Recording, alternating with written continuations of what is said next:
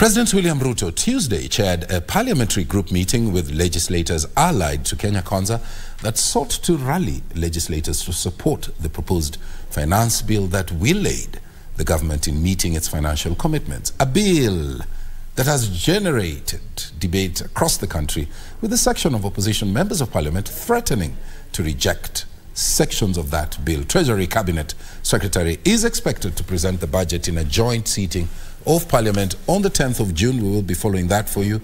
The National Assembly, of course, resuming its sitting on the 6th of June ahead of the budget reading. The meeting was also attended by rebel MPs from the Jubilee Party who were expelled during a special National Delegates Conference held by the party Monday. President Ruto also called for deepened collaboration with the Kenya Kwanza MPs, promising to continually consult in the running of government.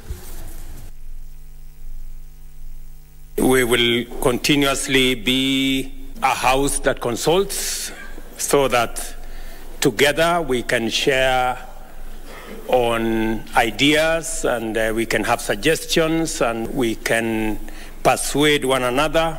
We are one team. We were elected together on the same side. And therefore, we are running this government together, you from the legislature and the rest of us from the executive. So it is a collabo of sorts that we are working together.